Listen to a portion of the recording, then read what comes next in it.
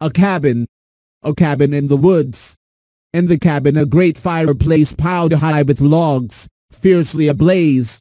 On either side of the broad hearthstone a hound sat on his haunches, looking gravely, as only a hound in a meditative mood can, into the glowing fire. In the center of the cabin, whose every nook and corner was bright with the ruddy firelight, stood a wooden table, strongly built and solid. At the table sat John Norton, poring over a book large of size, with wooden covers bound in leather, brown with age, and smooth as with the handling of many generations.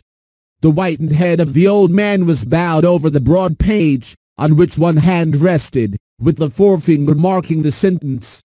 A cabin in the woods filled with firelight, a table, a book, an old man studying the book. This was the scene on Christmas Eve. Outside, the earth was white with snow, and in the blue sky above the snow was the white moon.